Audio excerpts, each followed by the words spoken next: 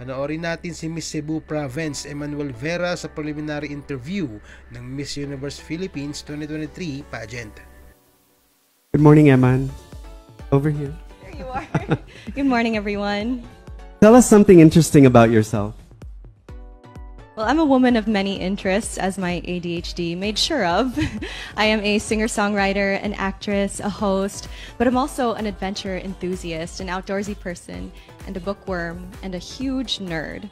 So I'd like to think that I experience the best of both worlds.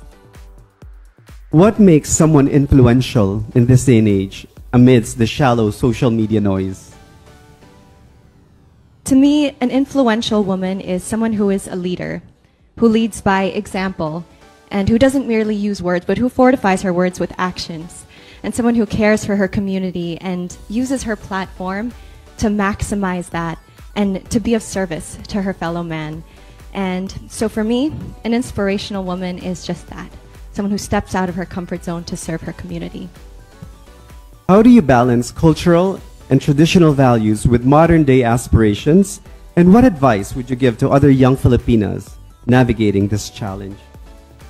Well, I'd like to think I'm a pretty traditional girl. I hold fast really to the values that my parents have imbued in me since childhood, but also I continuously shoot for the stars in an ever-shifting world.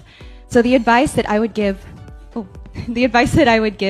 to other young ladies is to be courageous in marrying both worlds, to glean what they can from the best of both worlds, and not to be afraid to go against the grain or the trend. Jewel Mer? As a delegate for Miss Universe Philippines 2023, what does our national gem, the South Sea Pearl, represent to you? Well, as a sustainability advocate, it really is a representation of the importance of conserving our environment, our biodiversity, our various ecosystems, because of the beautiful treasures that they produce. And as a mental health advocate, for me, it's a reminder that the most stunning things can come out of grueling processes if we approach them with love and with care, and we don't give up. Miley Apparel.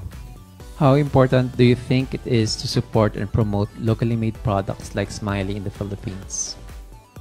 I think it is of utmost importance that we look after our own, that we care for our kababayans, that we ensure that our economy is thriving, and that Filipinos are offered the opportunity to have livelihood, that SMEs and big businesses that are local alike have the opportunity as well to succeed.